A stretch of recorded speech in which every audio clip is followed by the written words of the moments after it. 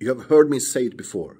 When you let go of people, places, objects, space and time, something mechanical happens in the brain, not spiritual, biological. Because the moment you stop thinking of anyone, the brain stops updating your identity. No name is not philosophy. It's the self-map shutting down. When you stop thinking of any place, your parietal cortex stops tracking location. That's nowhere.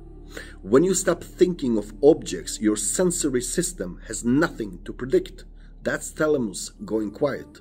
When you stop thinking of time, the prefrontal cortex stops calculating what's come next.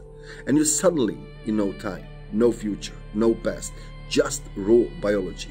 And when all of that collapses at the same moment, the emotional prediction loop breaks. Cortisol drops because there's nothing to fear. Dopamine levels out because there is nothing to chase. Serotonin stabilizes because there is no hierarchy to compare. Oxytocin stops searching for connection or loss. Norepinephrine stops scanning the room.